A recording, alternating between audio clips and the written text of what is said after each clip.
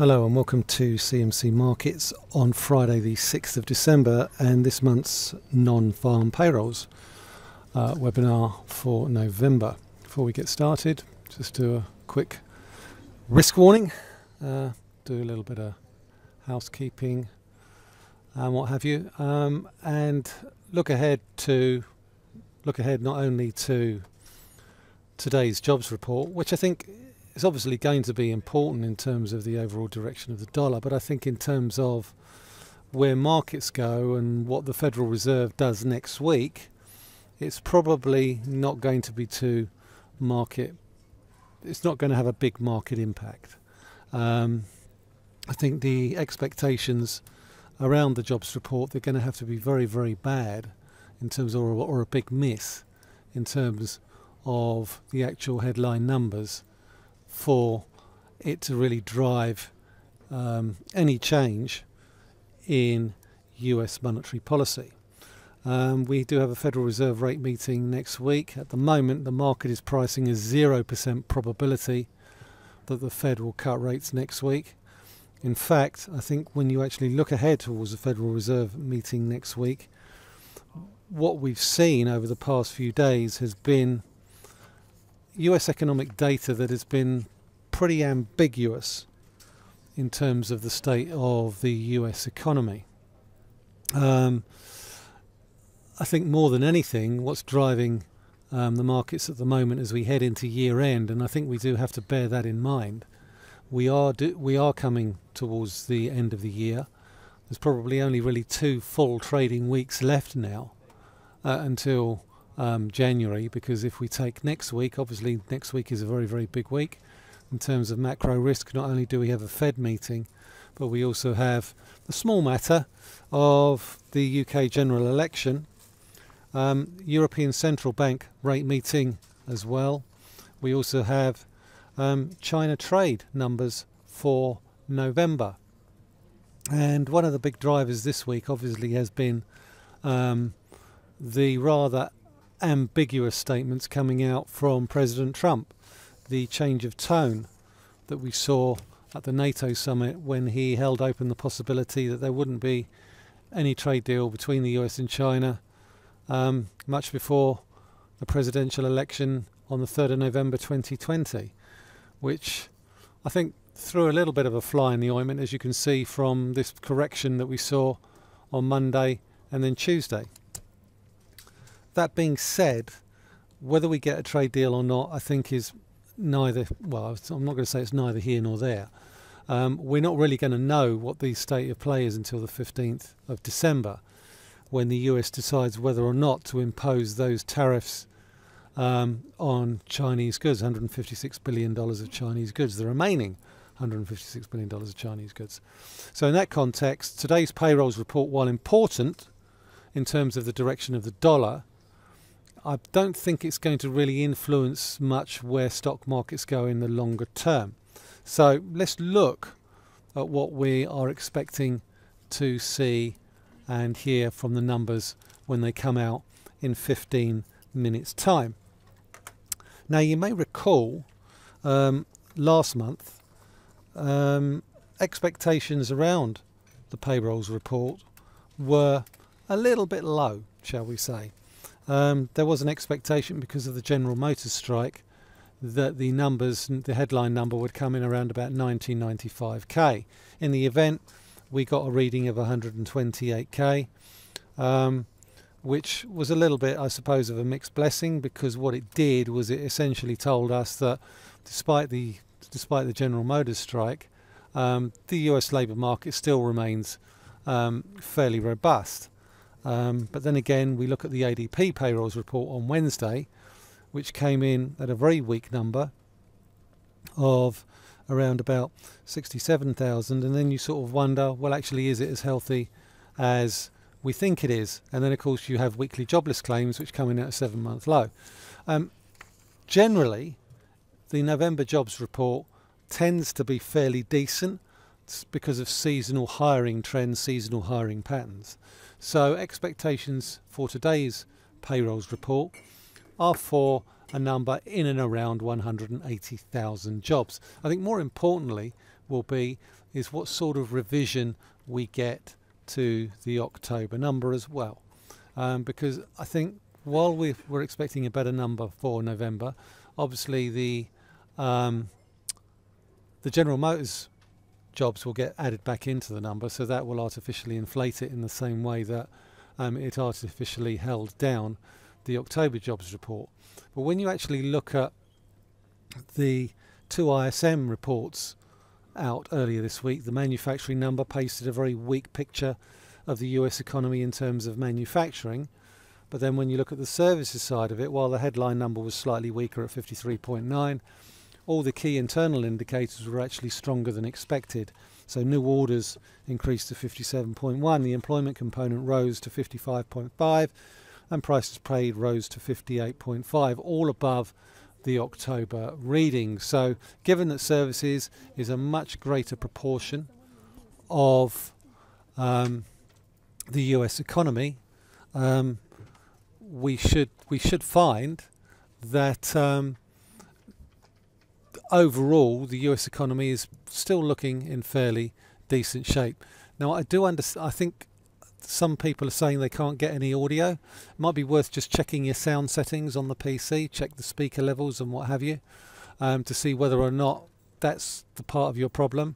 I've got a load of people telling me that they can hear me, so I'm guessing it's not a technology problem my end, it's more likely to be a technical problem the other end. So could you just please confirm, ladies and gentlemen, that you can hear me, those of you who are logged in, just to be sure that it's not a technical problem my side.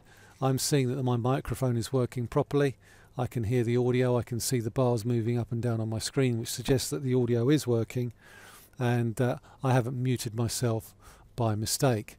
I know some people would like to say that it wouldn't be a bad thing for me to mute myself by mistake, but I'm sure at the moment you guys aren't in that category. So anyway, moving seamlessly back to the seminar. Are we likely to get a correction as a result of the ambiguity that we're seeing about trade, and will a poor payrolls report undermine the narrative for the move higher that we've been seeing in markets over the course of the past few weeks?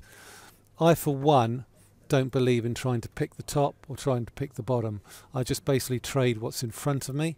So at the moment what I'm seeing is we are very much in an upward trend, despite the fact that we have come off the back of 3 successive daily declines. But more importantly than that, what we have seen is that we have managed to rebound quite nicely, and I think that more than anything is important. Let me just pull all of these things over here. Actually, I'll just get rid of the unemployment rate because I don't think there's enough room for that, and I'll just bring up the average earnings numbers. So the key numbers for me are as follows, because it's not just the US employment report, it's also the Canadian jobs report, and obviously that will really push dollar CAD around, and dollar CAD has been trading in a quite choppy fashion because of obviously what's happening in the oil markets. But let's start obviously with and I've got to stop saying obviously, let's start with the S&P 500. So 50-day moving average, we're above that. The trend still is upward.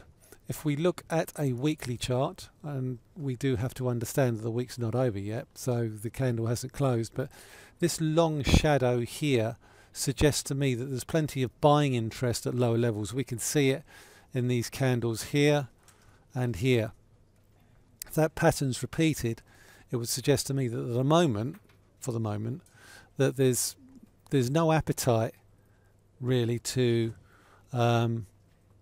sell out of long positions as we come into year end. Normally what happens is that if there's an appetite, the move to the downside follows through. These long shadows suggest to me, particularly over the course of the past few weeks, that there's plenty of demand to buy on dips, and that continues to be the case based on the charts that I'm currently looking at.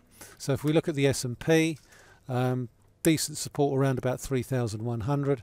If we look at the Germany 30, or the DAX as it's known to you, better known to you and I. Again, 50-day moving average is looking to support any thrusts to the downside.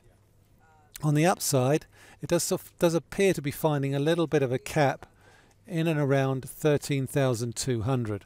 So 13,200 is likely to be a key level. Certainly does to be a little bit of failing momentum on the DAX, unlike the S&P, which still looks fairly well supported, but crucially it's still above the 50-day moving average. So I think while it's above the 50-day moving average, it's very much by the dips, and it's the same, and I think the same thing applies to the Nikkei 225. I think it's important that when you're looking at equity markets, you don't just look at one, you look at them in the round. And in the round, what these markets are telling me is that we are still in an upward trend. Yes, we're consolidating a little bit. Certainly that's borne out in the DAX, and we're also seeing it borne out in the Nikkei as well. So in terms of where do we go to next, I think at the moment, despite the fact that we did see a little bit of a push to the downside this week, there still remains fairly decent demand, barring any interventions from President Trump. And I don't think it was a surprise that after saying that he didn't think that he was quite relaxed about a trade deal with China after the next presidential election, it was no surprise after 2 days of equity markets falling quite sharply that he came out and said, well, actually trade talks are going quite nicely, thank you very much. And suddenly the markets go back up again. So it's this ambiguity that's causing the choppiness, and it's likely to continue to do so. So what about the dollar index, I've just been asked? Well, again, we've seen a bit of a sell-off in the dollar index over the course of the past few days. Crucially, however, it is still above that key support level that I identified a month ago, around about 97.10, 97.20. And until such times, and we can see from this chart here, it's still very much in an uptrend. So again, it's a case of very much buy the dips in the US dollar. And that would suggest to me that the upside in euro dollar is likely to be fairly limited. So if we look at the upside in euro dollar, we can see straight away from this chart here that even if we get a good dollar number, it's likely to, if we get a bad dollar number, it's unlikely to drive euro dollar much higher than it is now. We can see this 111 area here, 111.10, 15. Even if we move above this red line here, and I'm going to zoom it in for you, we've also got the 200-day moving average, which comes in around about 111.55, and then we've got the downtrend line from those highs that we've drawn in all the way back in 2018. So euro dollar is still very much, I think, a case of sell the rally when it comes to looking at that particular currency pair. And let's not forget, we also have the ECB rate meeting on the Thursday of the general election. Just being asked how I get the data boxes on the non-farms. Basically, you go to this drop down here where it says news and analysis, go to market calendar, select that, and then on the right hand side there will be a checkbox whereby you select the option there, and it comes as a little bell. And what will happen is that when you select those items, there will be a 10-minute warning for the particular data item that you check that particular item is due to come out. So hopefully that answers your question. Go to News and Analysis drop down, select Market Calendar, and then select the alert box for the data point that you want to send an alert for, and then that just pops up 10 minutes before the numbers are due out as a reminder to you that there's data coming out. So hopefully that answers your question. So let's have a quick look at dollar CAD, because obviously we've got the Canadian payrolls report as well coming up, and what we saw in October was a slightly disappointing number from the Canadian jobs market. That does tend to be a very flaky number. It does tend to fluctuate quite a lot.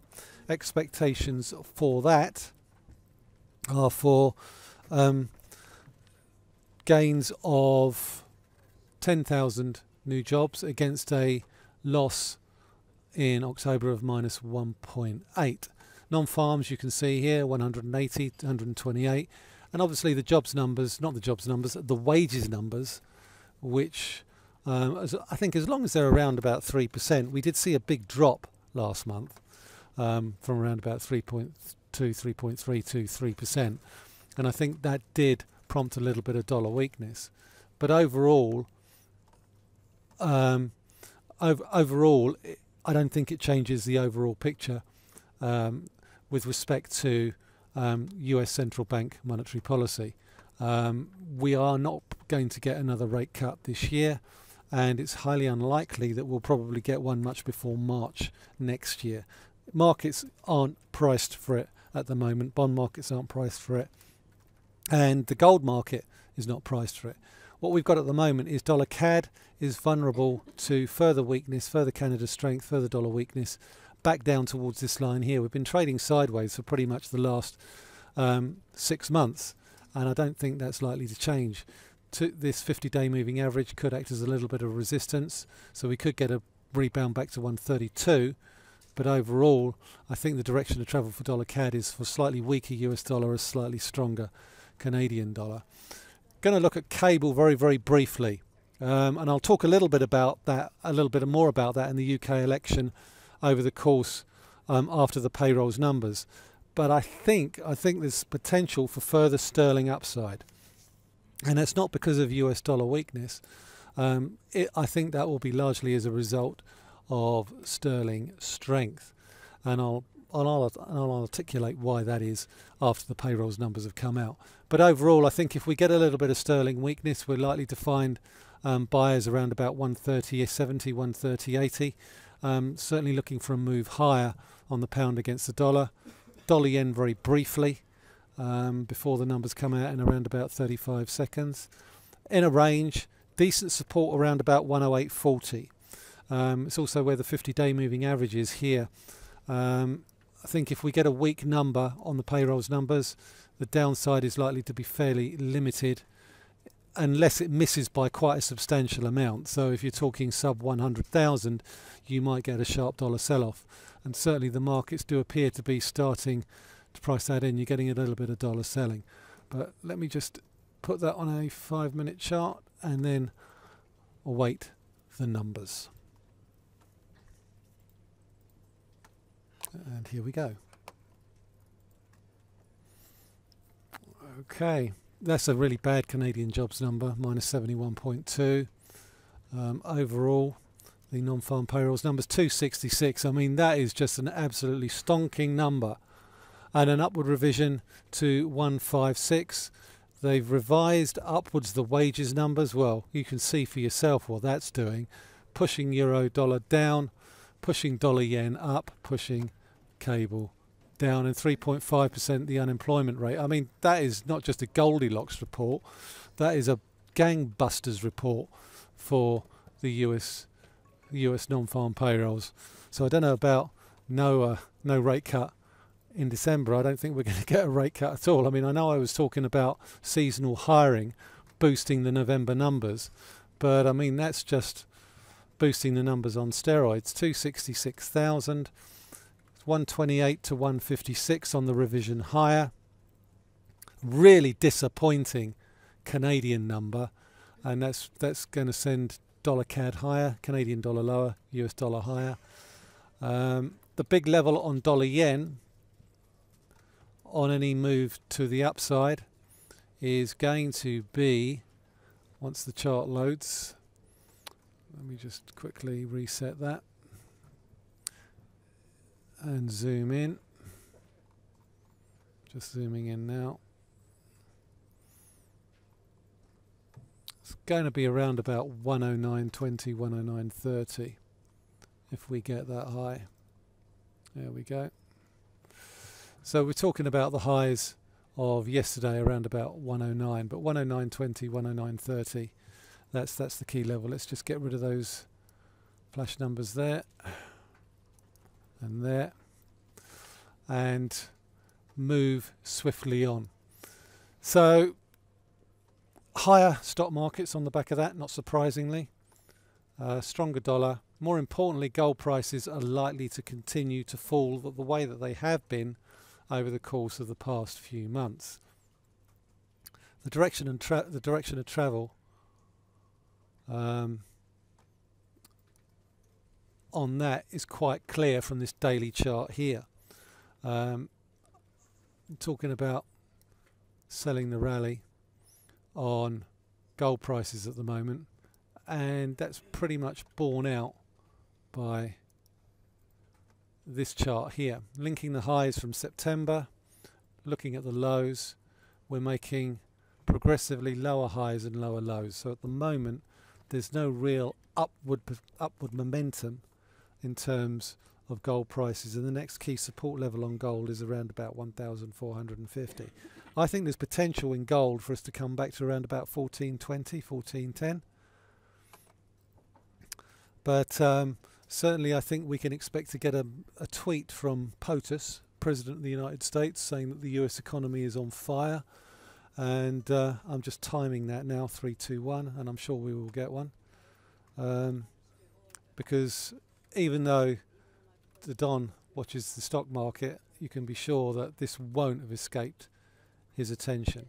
So I was talking about the dollar earlier and the fact that we were near support and it was still in an uptrend. Well, I think that pretty much confirms it. And I also think it confirms the fact that maybe the October rate cut was a little bit premature. Certainly a number of Fed policymakers have been articulating that.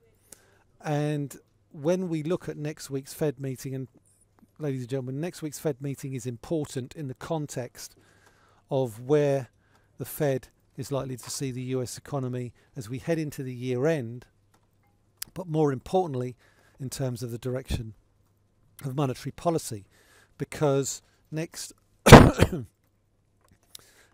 month the Fed voting members change, and when the Fed voting members change, sometimes the steering of the dot plots changes as well, as different members start to wield a vote who didn't have a vote this year.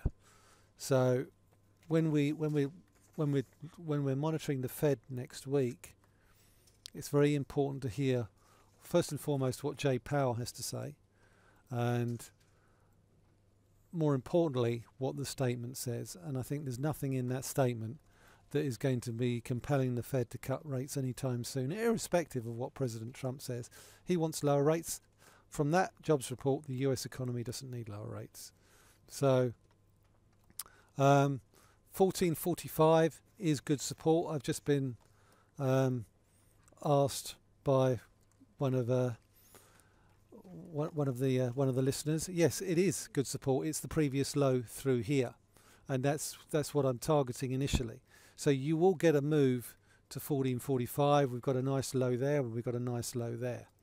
But all I'm saying is that subsequent rebounds at the moment have been getting lower and lower. If we look at this one here, there's a lower high to there. That's a lower high. That's a lower high. That's a lower high. So we're now below the 50-day moving average. So taking that to its obvious conclusion, if we break below 1440, 1445, 1450, my support is 1450. If we break significantly below 1450, then the next target is this series of lows down here between 1410 and 1400. So I'm not calling for 1410 yet, but what I'm saying is that unless gold is able to push back above the 50-day moving average, then by the laws of momentum, then 1450 could well break and head down to 1410, 1420. So you're not wrong by saying 1440, 45 is good support. It is, but unless we get a break above the 50-day moving average, that will give way to a move down towards 1410, 1420. So hopefully that clarifies my thought processes. I'm sorry if that wasn't clear. I'm being asked about Kiwi dollar. More than happy to talk to you about that. that has broken above the 200-day moving average.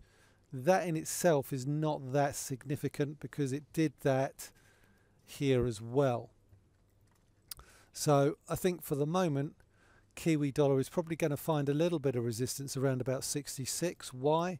Because it found support in and around this area back in July.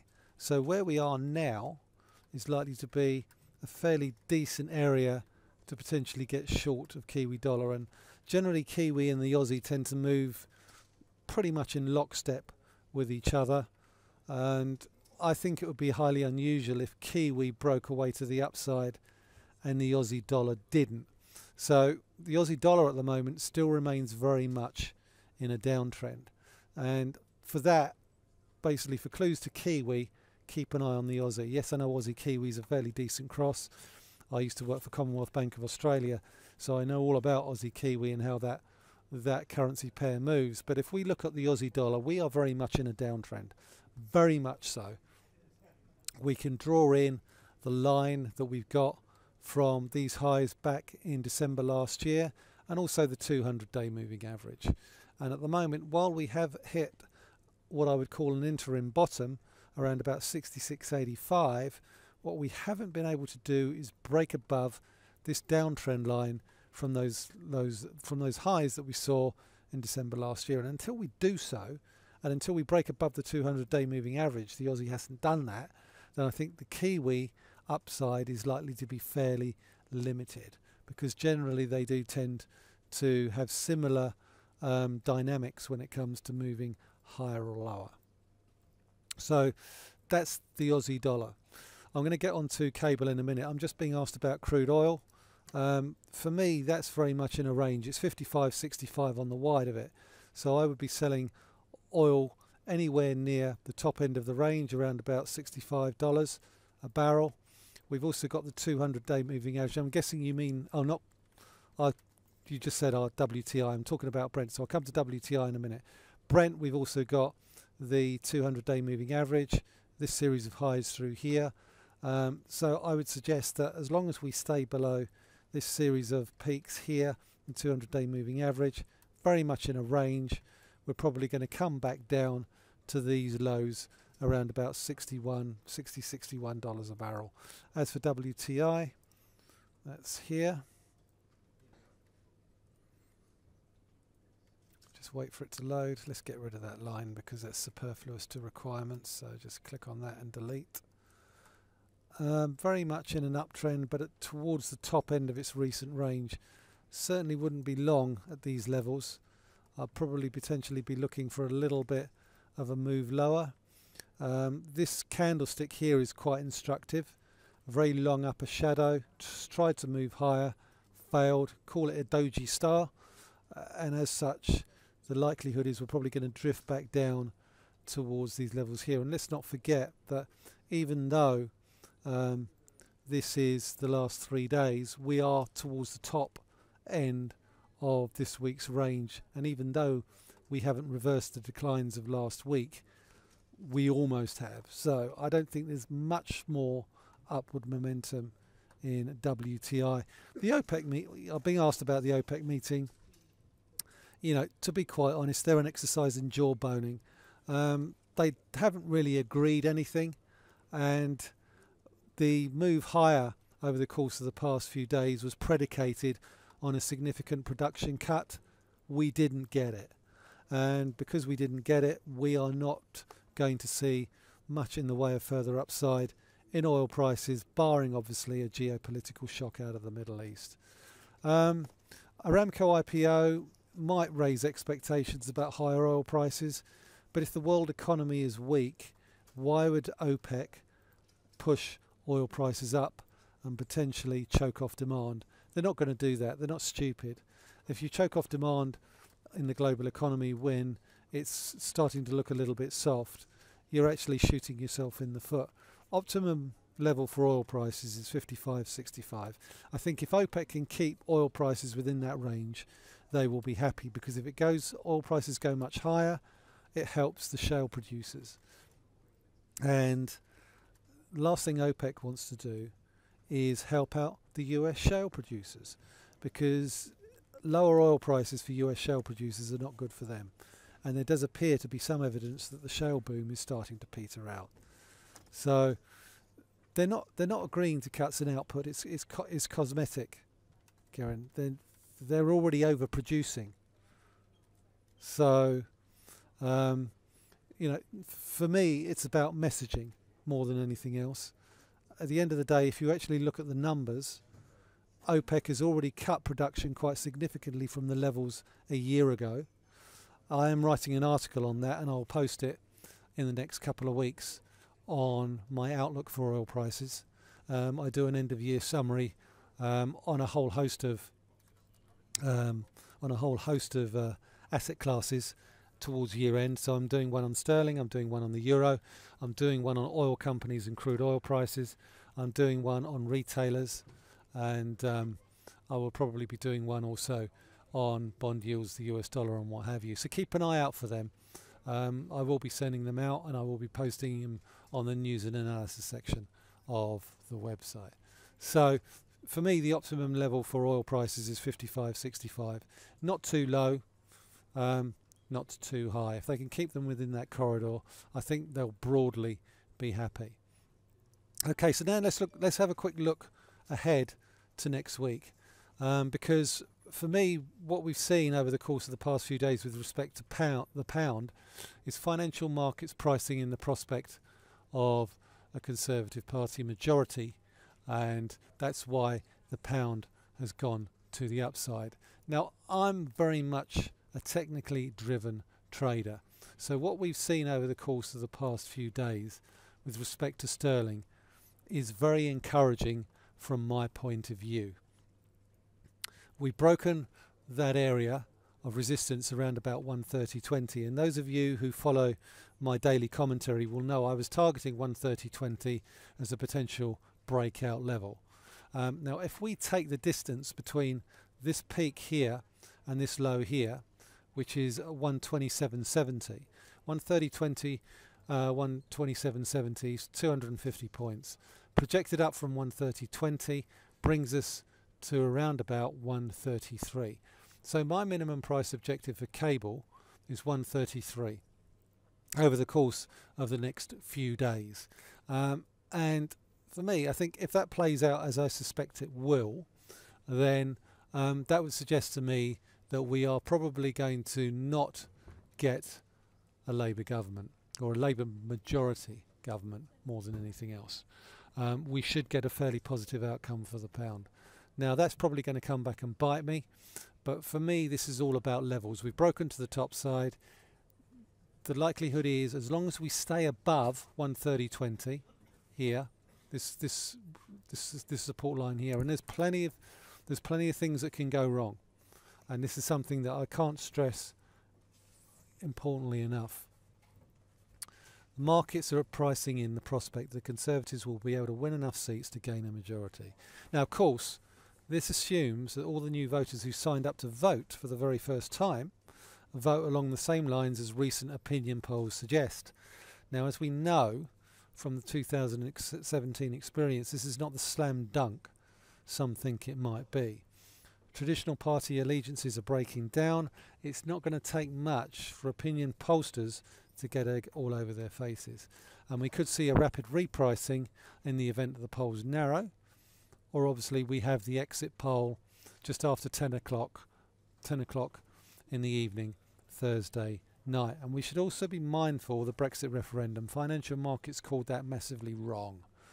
So it's not the slam dunk that people would suggest that it is, but certainly in terms of the price action here, it does look positive for further gains towards towards the April highs here. More importantly, euro sterling has also broken out towards the downside, which suggests that we could be in for a period of short-term sterling strength over the course of the next few days. And don't I think, so I've just been asked a question here, don't I think these moves are about capitalising on what the polls are saying before any conclusive decision on hung parliament outcome on the 12th of 12th?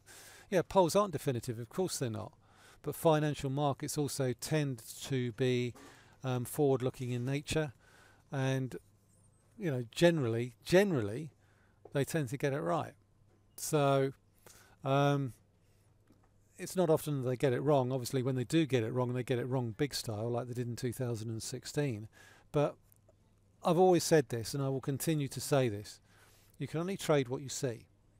And what I see is cable breaking to the top side, and based on that, in the absence of any other news whatsoever, if I didn't know what the political background was and I was just looking at that chart without the benefit of news, without the benefit of any inputs from anyone or anywhere, I would be looking to buy cable on any dips with a stop loss below 130 for a move to 133, just based on that price action alone, not knowing anything else. That's what you do when you're a technical trader.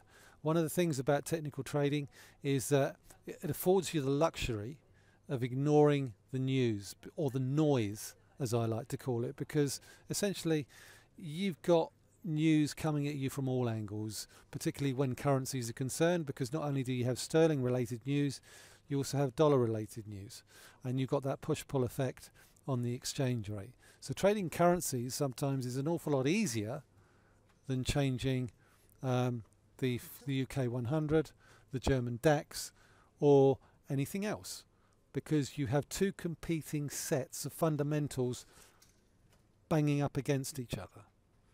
And for me, I think the fact that number was so good for US payrolls and we only got a very minimal dip in cable suggests to me there's still an awful lot of stale sterling short positions out there that are still priced for a pessimistic outcome. There's an awful lot of cautious shorts, and if the Conservatives do win a majority, then you could well see cable pop on that exit poll when it comes out on Thursday, or if that poll lead widens. If the poll lead narrows, you could see sterling weakness kick in and we could head back towards 130. But as long as we hold above 130, then I'm of the opinion that we could well see a higher pound a year from now. So certainly in terms of my 1 year target for cable is 138. Now, I could end up wearing that prediction, but you've got to be in it to win it. And I think it's likely to be nearer 138 than 125. My feel on the outcome of the election is based on the price action in cable. And if currency markets are right, then the Tories should get a majority. Now, the big question is, how big will that majority be? Will it be 10 seats? Will it be 20? Will it be 30? Or will it be a minority government? We're not priced for a minority government. We're not priced for a hung parliament. We're priced for a Tory majority. And that's where the risk is at the moment, that they come up short, or 20 seats or 30 seats or 40 seats or 50 seats. For me, what's the majority? At the moment, the markets are pricing in 45.50. It's there or thereabouts. Anything over and above that could be construed as sterling positive. In the long term, it's not sterling positive, but in the short term it is, because once we've moved past the withdrawal agreement, you've then got the thorny issue of the transition period. But certainly on the basis of what we are looking at over the course of the next few weeks, you should see a pop in sterling towards 135.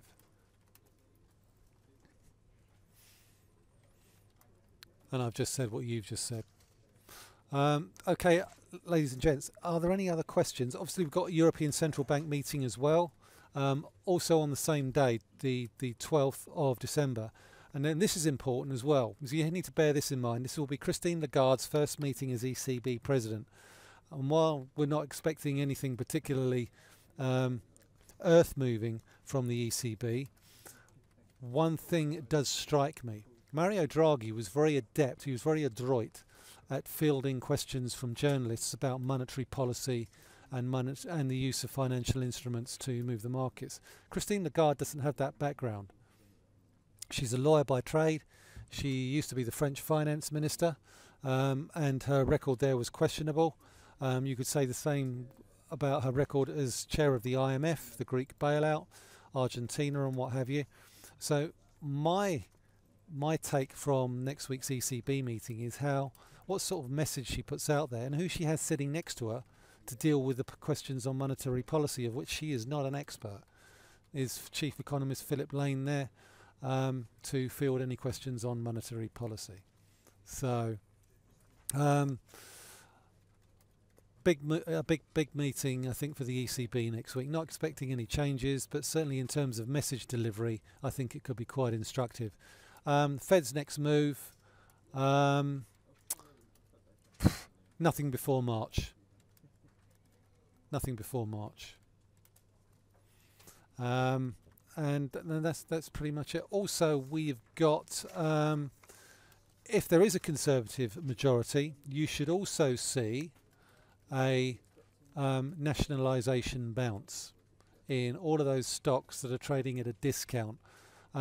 So companies like Royal Mail, BT, obviously the broadband thing, looking at the utilities like SSE, United Utilities, Pennon, Centrica to a greater or lesser extent, the train providers like Go Ahead Group and Stagecoach and National Express and First Group.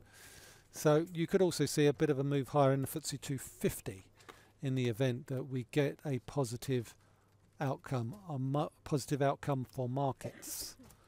So that's something else to bear in mind as well. Okay, ladies and gentlemen, that's it for this year for this non-farm payrolls webinar. I'd like to thank you all for tuning in every month to listen to me go on about the markets. It's been a pleasure. And if I don't speak to any of you before, I'd like to wish you all a great Christmas and a happy New Year. And stay out of trouble for the next 2 weeks when it comes to trading. You don't want to be going into Christmas with a dirty, great big loss hanging over you. So yeah, thanks very much, ladies and gents, and I will speak to you all again hopefully next year. Thanks very much.